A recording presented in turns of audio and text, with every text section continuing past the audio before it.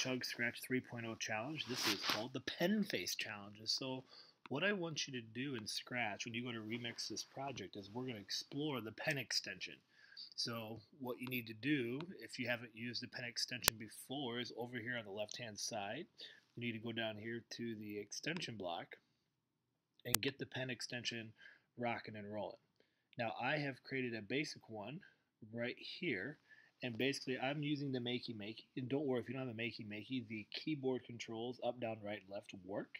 And when we go to start this program, you're going to see that the pen face will start to create some patterns. Now you can see I have my stuff set to random. So as it goes and starts to change things, things are going to happen here. And so what I want you to do is play around with the pen. Take a look at the different options that come with this to see what happens. Can you figure out why I only have this little tiny skinny line when I go down and different things when I go up to the right and to the left? And so what I want you to do here is to take a look at what's happening, all right? And what if I do this and change my pen size and go down? Whoa, now we got all sorts of different sizes and shapes.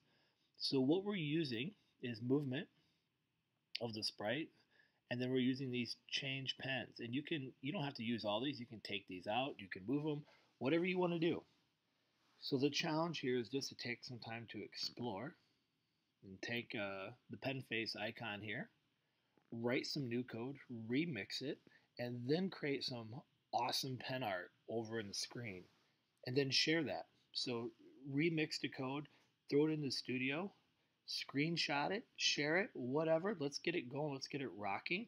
And let's just take some time to explore the pen, because the pen is mightier than the keyboard or sword, however you want to do it.